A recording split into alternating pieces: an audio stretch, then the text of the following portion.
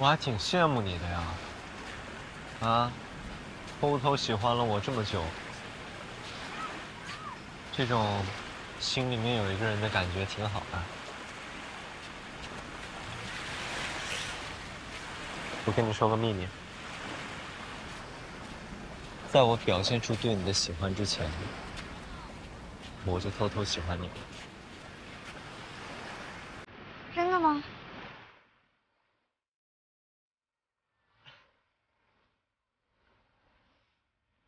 还记得你大一那年的初雪吗？就是那时候开始的。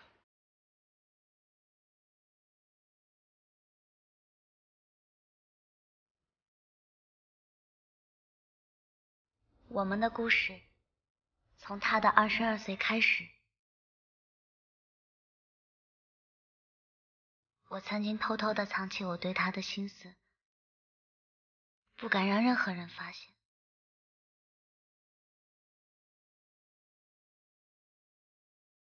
我努力成为更好的人，追上他的脚步。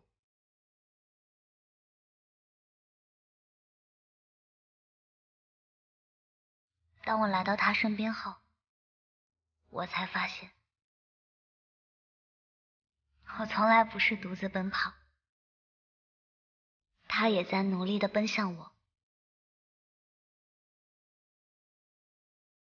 整整5年的时间，我治愈了他年少的伤口，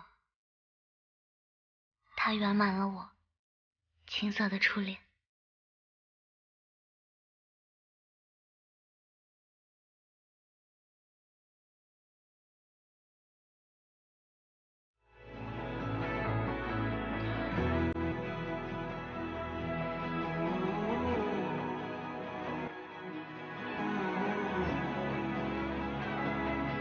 我们的故事从他的22岁开始，到我的22岁结束。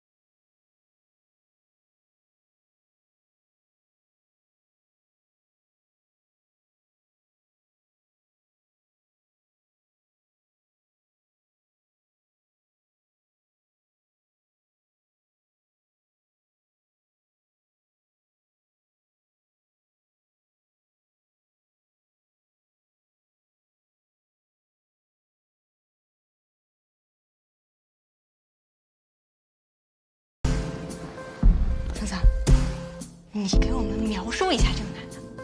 长得帅，成绩好，就很有魅力。又帅又有魅力。我感觉他也有一点喜欢我吧。很喜欢。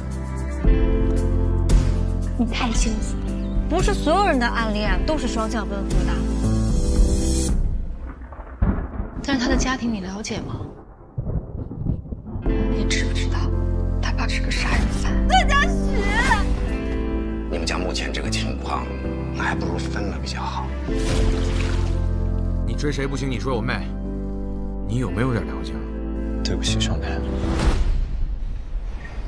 为什么要打他？我为什么不能打他？就因为我喜欢他，所以段嘉许他做错了什么呢？我是不是真的年纪大？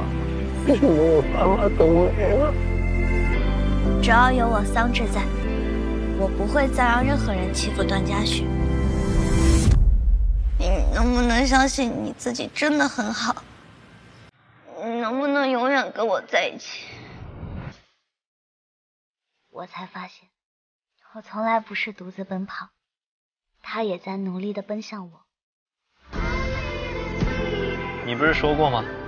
所有不好的事情过去了之后，剩下来的就都是好的事情。所以，准备好了吗？我有一个朋友，喜欢他哥哥的朋友，后来他就放弃了。但是最近，他们又遇见了。桑稚。感觉你对我有意见啊，小朋友。不喜欢你叫我小朋友。我已经成年了。你这个朋友他在纠结什么？他在纠结那个哥哥抓紧了。是不是一直都只是把她当妹妹？你看看我，像不像你说的那个中央空调？喜欢吗？之前不都是说是妹妹吗？